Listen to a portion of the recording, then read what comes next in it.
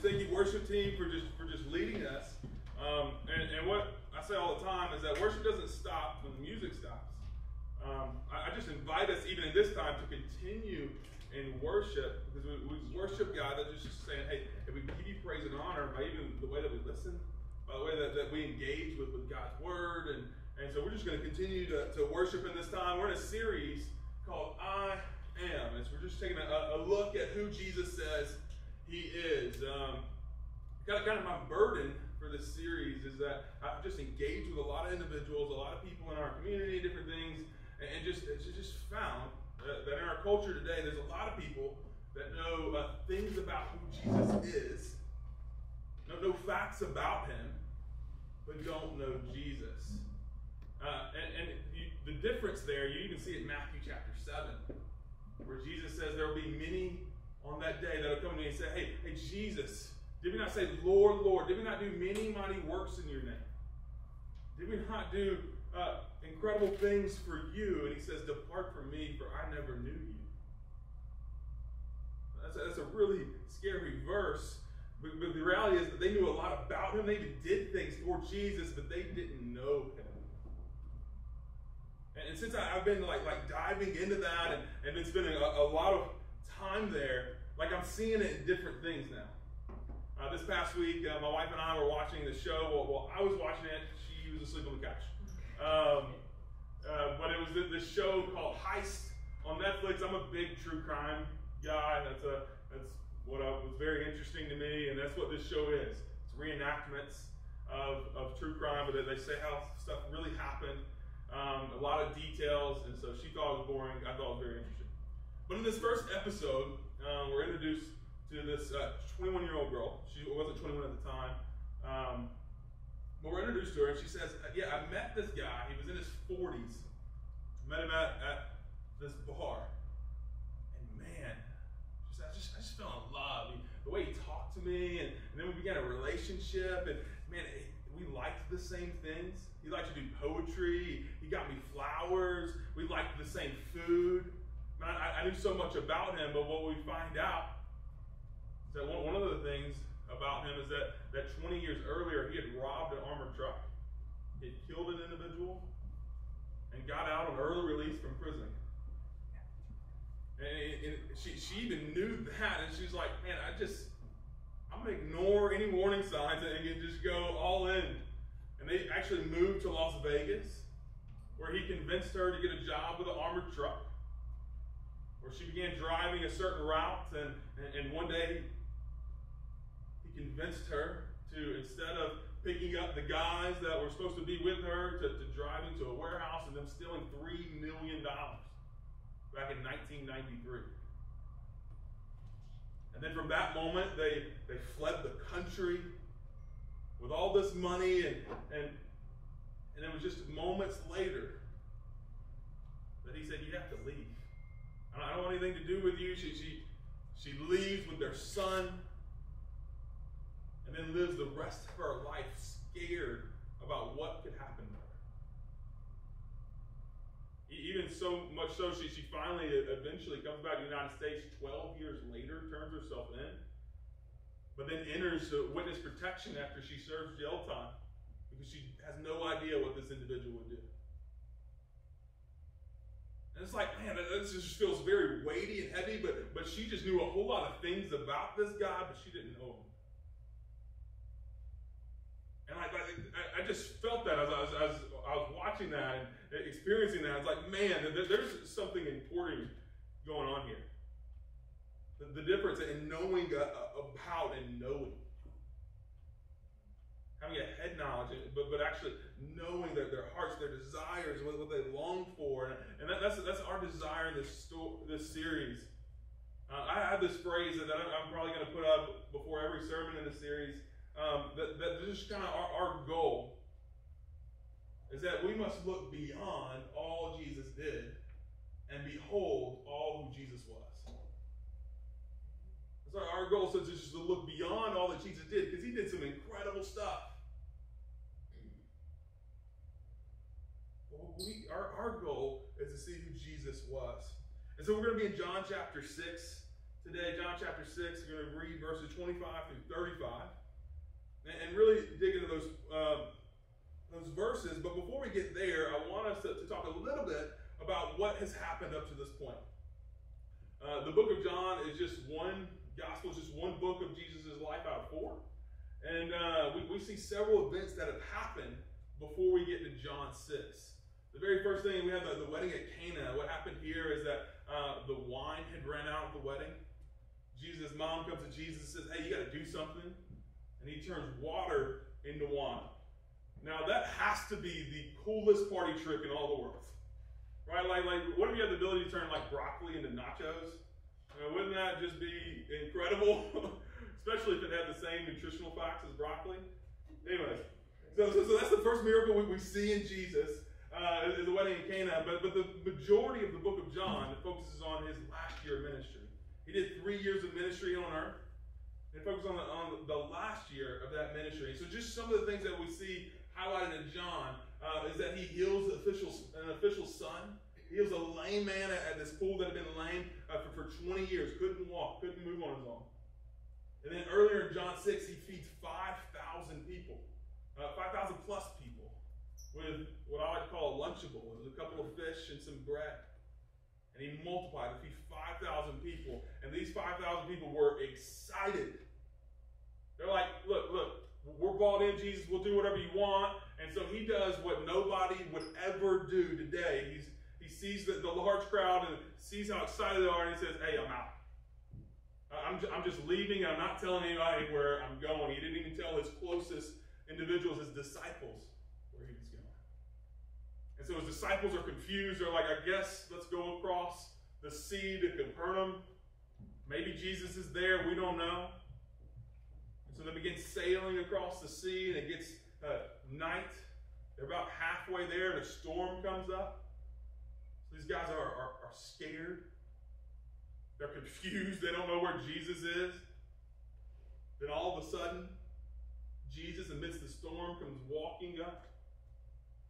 Wouldn't that be a sight? He comes walking up and says, hey, you looking for me?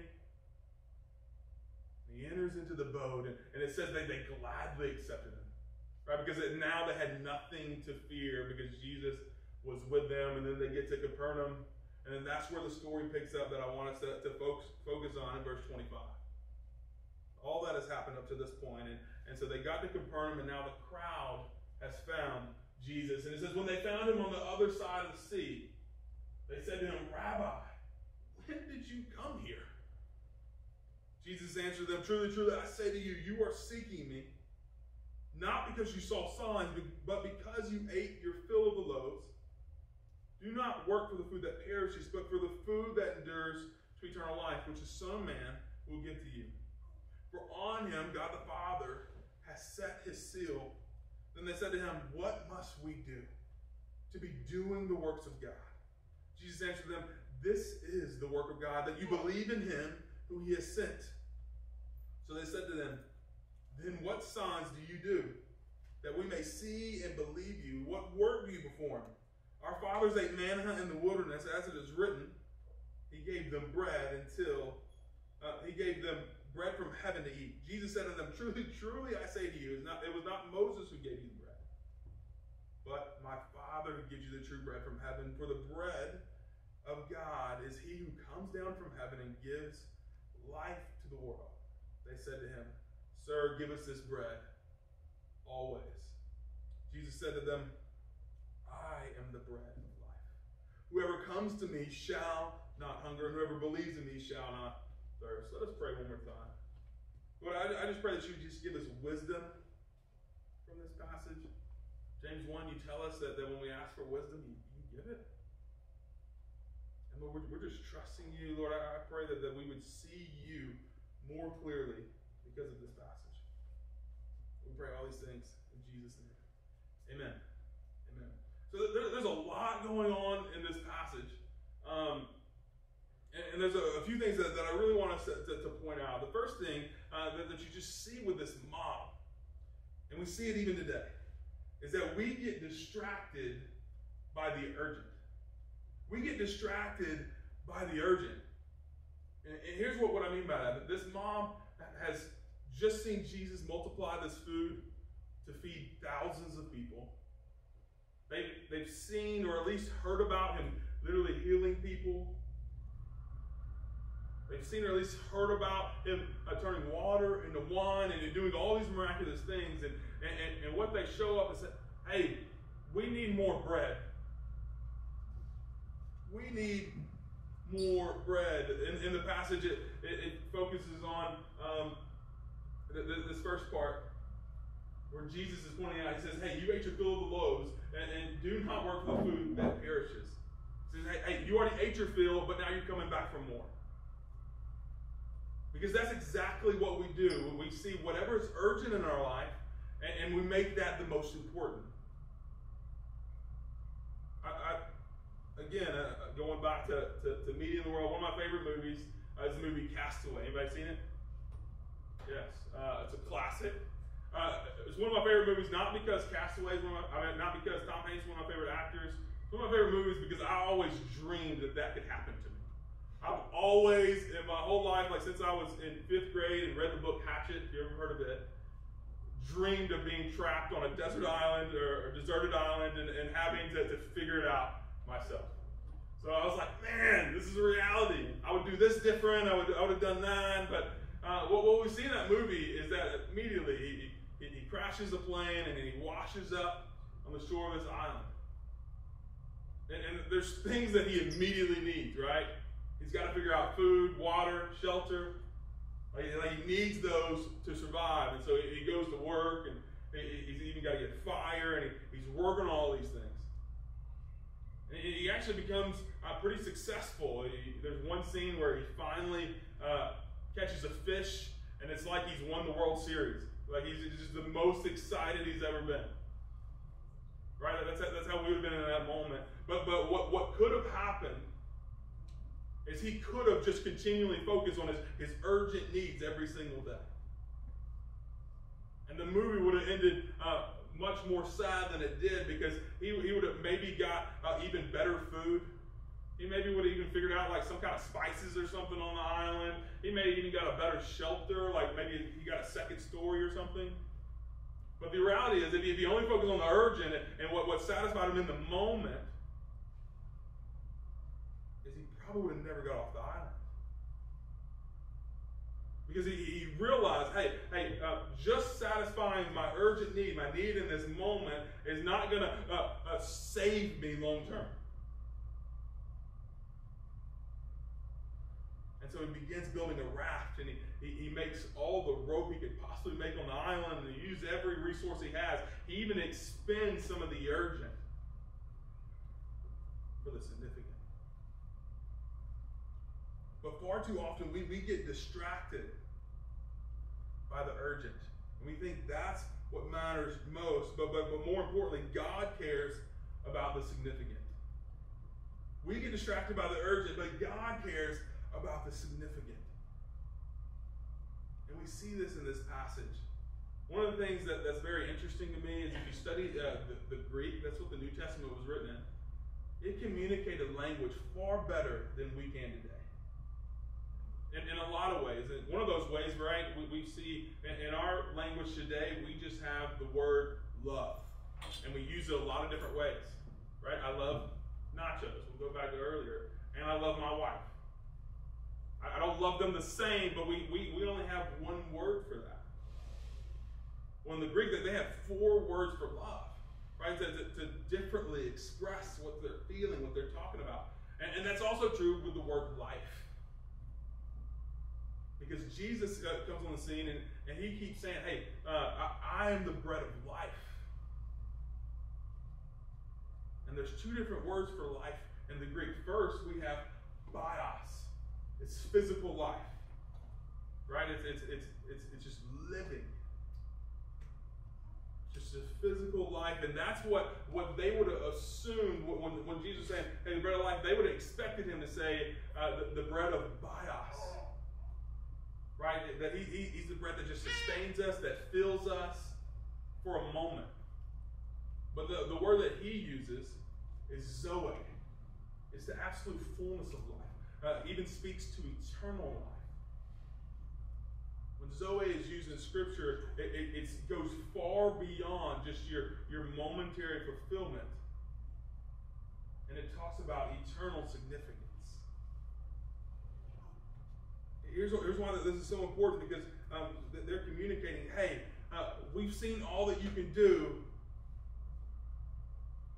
We want some more of that. And he said, hey, the reality is I could give you more bread. I could do like Moses, and for 40 years you could get bread every single day.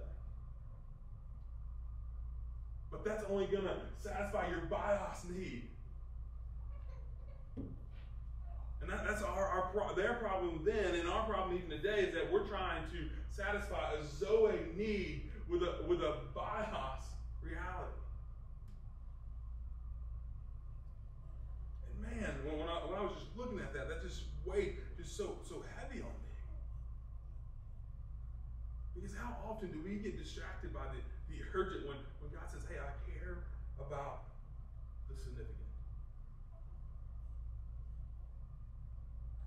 Right? It's easy for them to think about that, and their times were different. They couldn't just go to McDonald's and get their next meal. They didn't have markets and things. They didn't have refrigeration, right? Things were a lot harder. But how often does our prayers or our wants, our desires in our lives look like, hey, I just need to make it to payday, or I just need blank to happen tomorrow, I just need the doctor to say this. I need this today. I need it right now. And God cares about those things, but he says, hey, I got something even more for you. Even bigger than just those things. But what's tough is, just like the passage, even though Jesus communicated that like so well, and he said, hey, y'all are working on bread that wastes away. Right? Food that perishes. But you need to be about the food that endures to eternal life. Right? He points that out, but they still don't get it. Because what's humorous to me is in verse 30, they say, hey, you talked about, or you gave us the bread, what other signs can you do? They want to see what else they could get from God. What else they could get from Jesus. In verse 30 it says, so they said to him, then what signs do you do that we may see and believe you? What works do you perform? Like he's already done all that he needed to do. Right? If you're not going to believe at this point, you're probably not going to believe. You've heard about me healing people, bringing people from the dead. I just had this insane miracle you just saw a day ago. And they said, yeah. But what else can you do? I mean, Moses did it for 40 years. I mean, you just did it like one time. Because the reality is, even though that we get distracted by the urgent, God cares about the significant, the world makes us more hungry. Man, even when we satisfy the urgent, right, when the hungriest you've ever been in your life, and you satisfy that hunger, what's always going to happen? You're going to get hungry again. Like it's inevitable. I was thinking about this, that there's things that I have currently that at other points in my life, I was like, man, if only I had an iPhone, then I'd be happy, I'd be satisfied, I could do all these things. Only if I had a house of my own, I'd be happy, I'd be satisfied, I could do all these things. And so it's like now I have them, but instead of being satisfied, my longing being satisfied, I'm looking to the next thing. Right? Instead of being happy with our home, we're thinking about, man, wouldn't it be cool to have a pool? Especially when it's 6 million degrees outside. It's like, oh man, we just got a new vehicle. But wouldn't it be cool to have a newer one? Is this missing this feature, or? Right, because that's what happens. We get all the things in this world that we think are going to satisfy us, and they never do. And it's not just things. Often it's even relationships. I remember my myself in high school. Like, man, if I could just get this one girl to go on a date with me, then I'll finally be happy. I'll finally be satisfied. I'll have it all figured out. That relationship ended in depression and self-harm. Because just like these individuals, we're looking to fill a Zoe need with a bios reality. But the truth that they still never even grasp, because at the end of the story, later, even after what we read, it says the crowd walked away. The disciples were still there, so the crowd went from 5,000 to 12. But the reality is that Jesus always satisfies. Jesus always satisfies. I want us to look at verse 33 through 35 again, to just really bring this out where Jesus is really hammering this down. He says, "For the bread of God is he who comes down from heaven and gives life to the world." They said to him, "Sir, give us this bread always." Again, they were looking for the bios bread. Jesus said to them, "I am the bread of life. Whoever comes to me shall not hunger, and whoever believes in me shall never thirst." And this reality makes such a difference in our lives. And it really just reminds me of this clear picture that I think just illustrates this well. It's something called the three circles. This has just been something that's been shared with me. It's just a helpful tool that I think just really shows what's going on in this passage. Is that God had a design for his world. We see that in Genesis chapter 1. It said he created everything in the beginning. But not just that he created everything, he created Adam and Eve, the first individuals on earth, and then in the afternoons he walked with them. Right? Because in God's design, it was to have a perfect relationship with his creation and him. What happened is that sin was brought into the world in Genesis 3. Sin just means you missed the mark. You try to do it on your own. You say, "Hey, God, I don't need you." And sin was brought into the world. And what happened with sin is it led to brokenness. Brokenness from Genesis 3 that we feel the effects of even today. The weight of brokenness in our life. And we all experience it in different levels of it, but we all experience brokenness. But what happens is we try to satisfy our brokenness. That's what these represents. We try to satisfy it maybe with relationships. Maybe it's with alcohol or drugs, or maybe it's with money or success at a job. But every one of those things that we try to satisfy our brokenness with, it never satisfies. Just like them. Say, hey, we can solve all of our problems if we just have bread every day. And even if that would have happened, it wouldn't have fixed the brokenness. Right? It's like fixing the symptoms but not the problem. Like, man, I have this disease. It's like, well, I can do something to take away your headaches, but you still have the disease. Like, no, let's fix the disease and not just the symptoms. That's what we've tried to do, but God loved us so much that he had a remedy, and it's the gospel. The gospel is just that Jesus loved you so much, loves us so much, that he didn't want us to stay in our brokenness. He didn't want us to stay in our sin, but he came to earth to die for our sin, to die for our brokenness and our mistakes.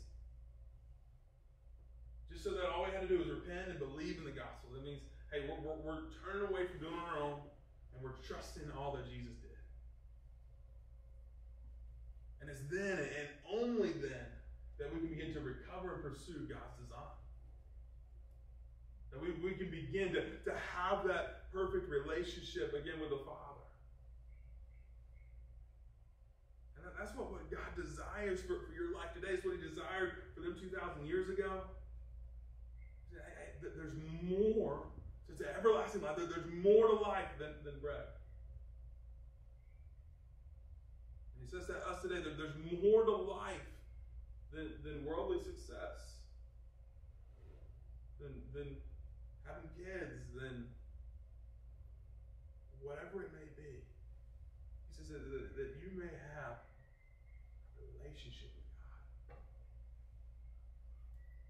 And so that's what he invited us into in this story, and that's what I invite us into as well, is to instead of just trying to be satisfied on the things of this world, being satisfied in Jesus.